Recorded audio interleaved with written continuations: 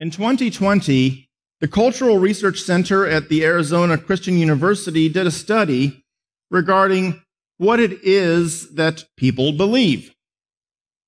And when it comes to Christians, or I should say professing Christians, there was one statistic that was honestly shocking. According to the survey, 52% of professing Christians believe in works-based salvation. A majority of Christians, or those professing to be Christians, believe they can earn their salvation. That is scary to me. Why? Well, in one, those people who are depending upon their own works are in deep, deep trouble. Second, this also tells me that churches are failing to teach the truth. They're failing. Well, this morning, we're going to look at what Scripture actually says when it comes to salvation. Go ahead and turn to Galatians chapter 3, verses 10 through 14. Galatians chapter 3, verses 10 through 14.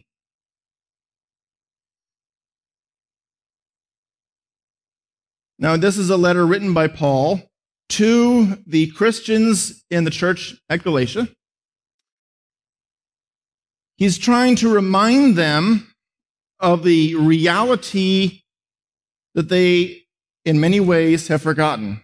The reality that the true gospel matters. They had begun to lose some sight of sound doctrine and deviated into falsehoods. And that's a problem we see in the church today. This letter is relevant today. But in these verses of chapter 3, I did say 3, correct? Yes. For some reason, I was thinking 2 in my head. I don't. Chapter 3, verses 10 through 14, in those verses, Paul's going to remind us of the truth of the gospel. Before I read this text, let's pray. Heavenly Father, this word is your word to us, and I pray that as we read this word, you will open up our hearts and our ears and our minds to what you are telling us, that we will hear your message. And I pray that the reading of this word will honor and bless you. And I pray this in Jesus' name. Amen. Paul writes, beginning in verse 10, "For all who rely on works of the law are under a curse.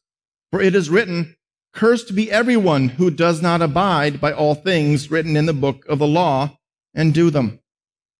Now it is evident that no one is justified before God by the law, for the righteous shall live by faith. But the law is not of faith. Rather, the one who does them shall live by them. Christ redeemed us from the curse of the law by becoming a curse for us. For it is written, 'Cursed is everyone who is hanged on a tree,' so that in Christ Jesus the blessing of Abraham might come to the Gentiles, so that we might receive the promised Spirit through faith." Now, the first thing that we're going to see in verse 10 is this: we are all under the curse of our own sin.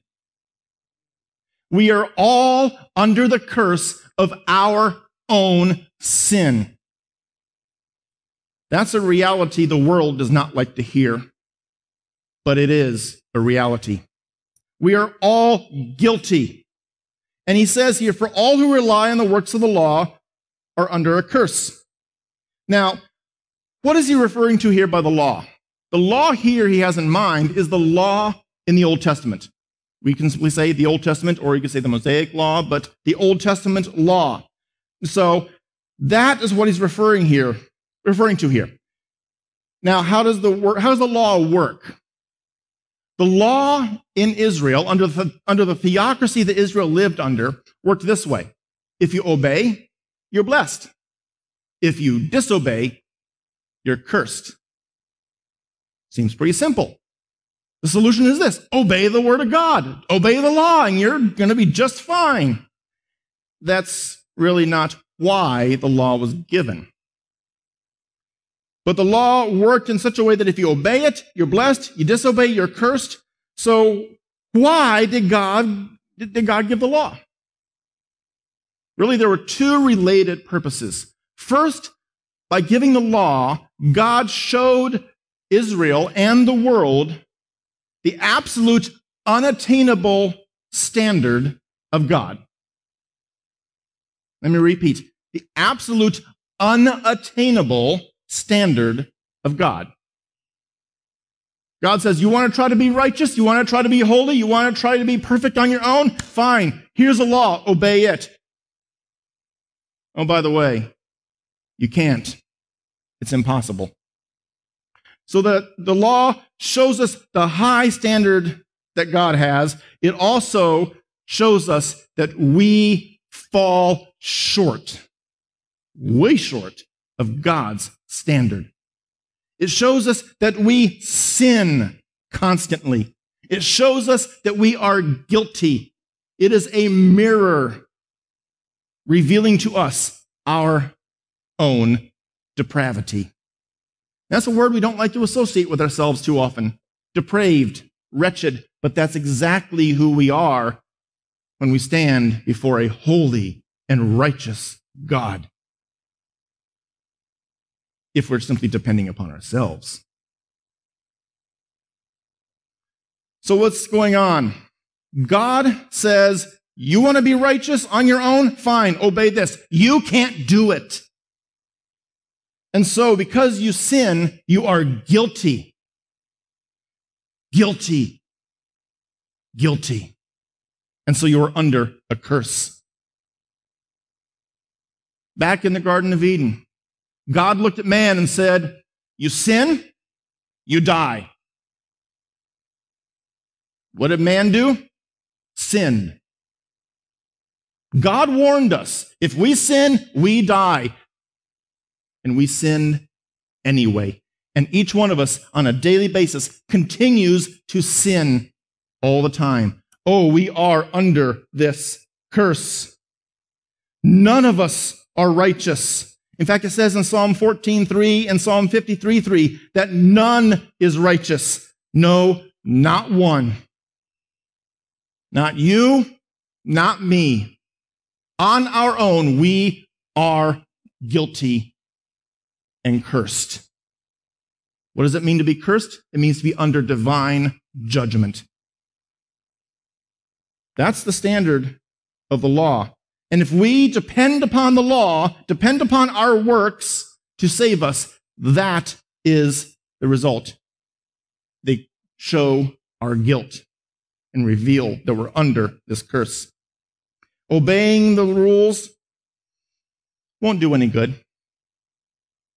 You can't earn your way to God's good graces, because if you try, your works simply reveal your guilt. Now, some may say, I'm not that bad. I don't do things that are absolutely horrible. I'm okay. Or some may even deny their own sin.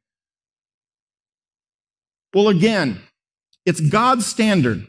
So let's look at some of the things the law points to and see if we really are all that good. Ever said or thought OMG?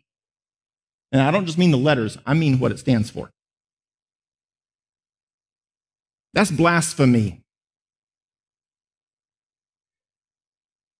Ever lusted after somebody in your mind? Jesus said that's adultery. Committed adultery in your heart. Is there somebody in this world that you hate? If you hate someone, Jesus says you've committed murder in your heart. ever said something dishonest? Oh, husbands, we've done this, I'm sure. Wife asks a question. We all heard the lighthearted phrase, does this make me look fat? Or how about this one? It's a little more common. Do you like this food that I have made? Oh, yes, honey, it's delicious. I love it. That's called lying. So if we have done any of these things, just one, guilty before God. Doing these things makes us a blasphemer, an adulterer at heart, a murderer at heart, and a liar. And by the way, under the law, none of these things are worthy of being saved. People who do these things are condemned to death. That's God's standard. And if we have even thought something unholy or unrighteous or sinful, we're just as guilty as someone who's committed it by their actions. Why? Because that is how high God's standard is. All who rely on the works of the law are under a curse, for it is written, cursed be everyone who does not abide by all things written in the book of the law and do them. Verse 10. It's interesting that he says this, abide by all things and do them. Do what? All things. All of it. 100%, which means one mistake, one sin, one failure, you have not done it all. And if you have not done it all, you are guilty of breaking all of it. And we've seen that in James, which we've been going through James.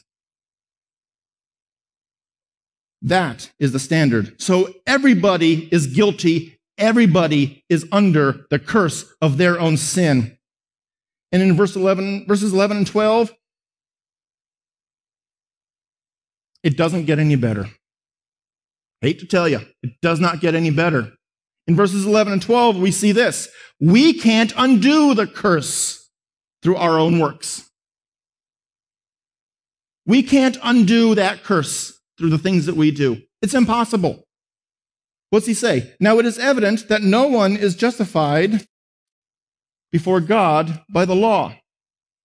Now I want to stop there. What does it mean to be justified? To be justified means to be rendered innocent. Nobody is rendered innocent before God by the law. In other words, your works aren't gonna save you. They're not. It doesn't matter if you've committed one sin and then done 1,000 good deeds. They will not render you innocent. It's not going to happen. It's impossible. Obeying the rules cannot make us innocent. We cannot overcome our guilt with good works. Why? Isaiah even said that our own good works are like filthy rags. Why? Because they're contaminated by our guilty nature and our own sin. Ever done a good deed and then realized, hey, I did that so I can save some money on my taxes? There's a little bit of selfishness in there. So even the good things we do are tainted by our own guilt. You may have heard this phrase, karma. Anybody here ever heard of karma? Yeah. Karma's a myth. Hate to tell you, it's a myth created by a false religion. And I have heard this phrase, Christian karma. That's a heresy. There is no such thing as Christian karma. Instead, there's God's word and God's standard. But we cannot earn it. We can't say, well, God will weigh at cosmic scales and say, you've done more good than bad, so you come on. No, it doesn't work that way. God's standard is absolute perfection. For those who are mechanically inclined, If you have a car engine, it's running a little rough, kind of dirty inside, needs some oil, so you open up a bottle of oil, pour that fresh new oil in there. Guess what happens to that fresh new oil? It's now dirty. It's dirty. It may not be as dirty as it was, but it's not 100% pure anymore. Or those who are mathematically inclined, think about it this way. God says if you want to graduate, we'll use that as an illustration, if you want to graduate, that is, be saved, here's what you have to do. You have to have an average of 100%, not 99, not 99.99999, no, 100%. Okay. So you're going through life and you end up failing one test. Oops. Got a failing grade on your report card. Well, you decide, guess what? I'm just going to ace everything else and it'll be good enough. No, the standard is 100%. I don't care how many nines you have after the 99. That is not 100. It is still short of 100. It is impossible to have a 100 average if you have anything less than 100 on your report card. And by the way, before God, our report cards aren't full of 100, 100, 98, 97. No, they're full of this. F, F, F, F, F, F, F. Fail. We cannot overcome our curse by our works. Why? He says here in verse 11, the righteous shall live by faith. The standard, the way to overcome it is by faith. But the law, verse 12, but the law is not faith. So if you're depending upon your own works to save you, if you're saying, God will look at the things that I've done and I'll be okay because of it, then you are depending upon the law, and the law is not faith. And I have bad news. If you're depending upon your own works, your own goodness, the things that you do, you will go to hell. The world doesn't want to hear that. But it's the truth. No one is justified by the law, and the law is not faith. Rather, he says at the end of verse 12, the one who does them, that is the law, or the works, the one who does them shall live by them. In other words, if you're going to say, God, look at the things that I've done, God will say, okay, you really want that standard? You got it. You're guilty. No hope at all. Now, it may seem strange on an Easter Sunday to hear this depressing, dark news. But I have good news. Verse 13. Christ. Christ. And what we're going to see in verse 13 and 14 is this. Although we cannot break the curse of our own sin, Jesus did break that curse for every believer. Jesus broke the curse for every believer.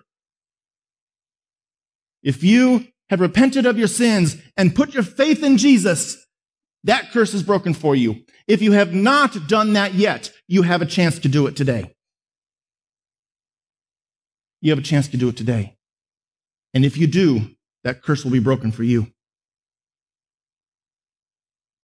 What does he say? Christ redeemed us from the curse of the law by becoming a curse for us. I want to stop there for a moment because we have this theological term, redeemed. What does it mean to be redeemed? It means to be rescued from death. Rescued from death. Christ rescued from death. You could say that's what redeemed means. Christ rescued from death. Who did he rescue from death? Us.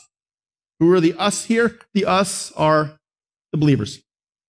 Christ rescued the believers, because he's writing to the believers in Galatia. Christ rescued the believers from the curse of the law.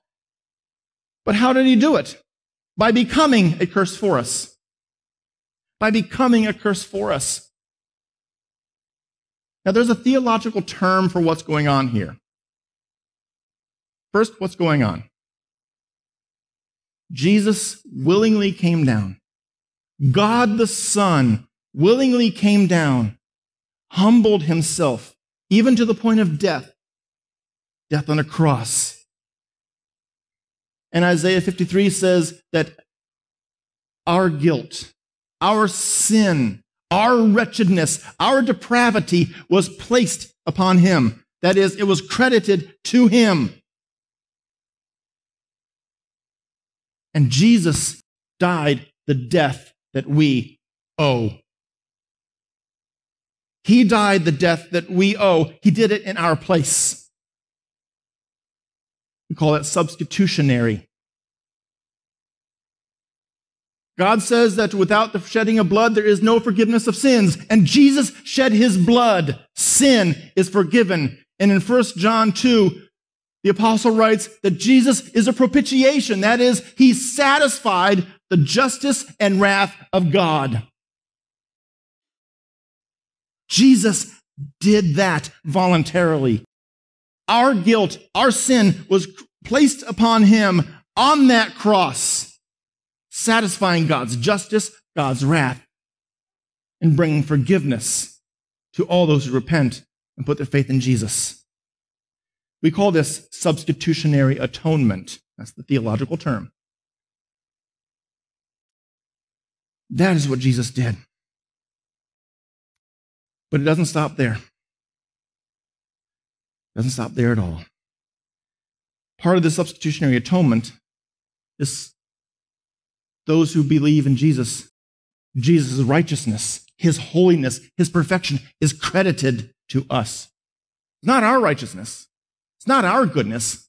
It's his credited to us. We are the beneficiaries of his work, of what he has done. And the way we receive this is by faith alone. By the way, the crediting of Jesus' righteousness to us is called imputed righteousness. A fancy theological term. Y'all learned some theology this morning. But it is Jesus taking our place, and we receive from him as an act of grace alone the righteousness of God. And we receive it by faith alone. You'll hear me say, if you come more often, terms such as sola fide, faith alone. By God's grace alone, through Jesus Christ alone. Not by works, so that no one can boast. Christ redeemed us from the curse of the law by becoming a curse for us, for it is written, cursed is everyone who was hanged on a tree, so that in Jesus, in Christ Jesus, the blessing of Abraham might come. Now, quick summary on the blessing of Abraham. Paul's including a whole lot here, so I want to explain this. The blessing of Abraham is simply this. God went to Abraham and said this, you will have a blood heir. That's, by the way, it's a singular blood heir. That blood heir is Christ Jesus himself. You will have a blood heir through whom people from all over the world, Jew and Gentile, will receive a blessing. That blessing is this: being in God's ultimate promised land. That is the new heaven and new earth. Being in God's glory forever. You could summarize it this way: salvation. That is the blessing of Abraham. And it says in Genesis that Abraham was credited as righteous not because of his works, but because of his faith. So we receive this blessing through faith in that promised seed, that promised heir, Christ Jesus. So that, he says, so that in Christ Jesus, the blessing of Abraham might come to the Gentiles. Now he's talking primarily to Jews. I'm Jews and Gentiles here. So Gentiles and Jews who believe in Jesus receive this blessing so that we might receive the promised Spirit, and this is the Holy Spirit. By the way, if you hear somebody online or on TV say that a Christian needs to receive the Holy Spirit later on, no, that's not how it works. The Holy Spirit isn't some thing or some entity that you receive later on. No, every believer receives the Holy Spirit. When? At salvation. Want proof for that? Paul says that in Ephesians, that it is the Holy Spirit who seals our salvation. That can't happen if we haven't received the Holy Spirit when we're saved. We receive the Holy Spirit when we're saved. But he's saying here that in Christ Jesus, we receive the blessing of Abraham and the Holy Spirit, last two words, through faith. Through faith. Not works, not effort, not the law. Faith. So the final question is this. What do we do? How do we be saved? The answer is simple. Repent of your sins and believe in Jesus Christ, the risen Lord. That is how a person is saved. Repent of your sins. That is, turn away from them and turn toward God. Repent of your sins and believe in Jesus. That is how a person is saved, not by our own efforts. So today, this morning, I must ask, have you repented of your sins? I pray that you have, and if you have not, I pray that you will today. You don't have tomorrow guaranteed to you. Any plans you've made for after the service may not happen. But you have right now. Today is the day to repent and be saved. Today is the day of salvation. Today is the day. If you have never repented and put your faith in Jesus, do it today. If you are a believer, you're not exempt from this. I'm not exempt from this. We also must repent of our sins because we still sin. And we must, as he said earlier in verse 11, live by faith. In other words, if we claim it, we must live it.